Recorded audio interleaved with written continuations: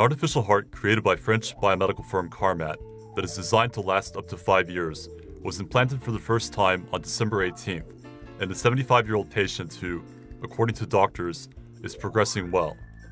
The Carmat artificial heart's shape and size are similar to those of a natural heart.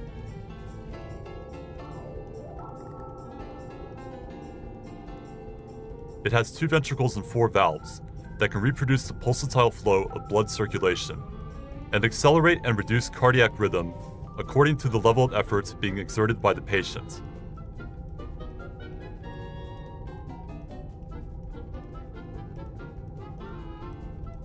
It is made from chemically treated animal tissue to lessen the risk of blood clots and rejection by the immune system.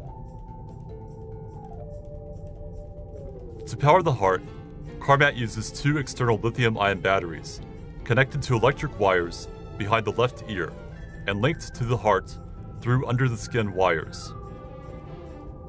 The system is portable, allowing the patient to return home by carrying it on a trolley or on the shoulders.